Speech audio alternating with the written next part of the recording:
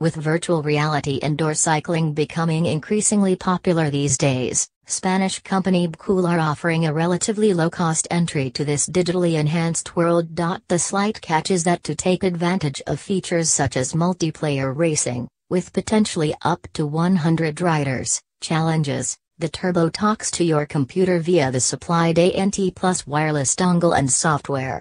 There's no heart rate monitor included, but if you do already have an ANT Plus compatible one, the dongle will pair with it. The Turbo itself doesn't look particularly fancy, but we had no problems with it during testing. We found the on-the-fly resistance adjustment good, the lead into the climbs wasn't too sudden, and descending took a little effort, which is the way it should be. What are cool about the BKOOL system are its social networking elements. You can challenge other riders anywhere via the internet to ride the same course as you using the multiplayer option. Simply set a date, a time and the course to ride and try to batter your opposition as best you can. Your sessions are saved for later analysis on BKOOL's website. The functionality here is decent.